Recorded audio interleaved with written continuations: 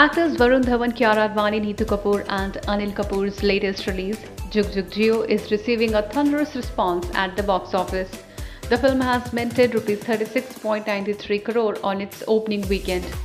Trade analyst Taran Adarsh stated on Instagram, Jugjugg Jeeyo fares well in weekend 1, gains on day 2 and day 3.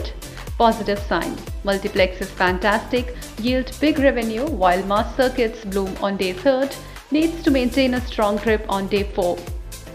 The film has entered top 4 opening weekend Best 2022 release category after Bhool Bhulaiya 2, Prithviraj and Gangubai Kathiawadi.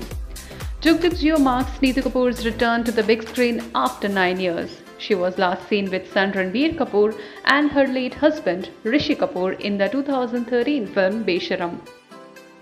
Directed by Raj Mehta, Jugjugg Jeeyo is a family comedy drama film which revolves around the topics of marriage, divorce and complex relationships. It was released on the big screen on June 24.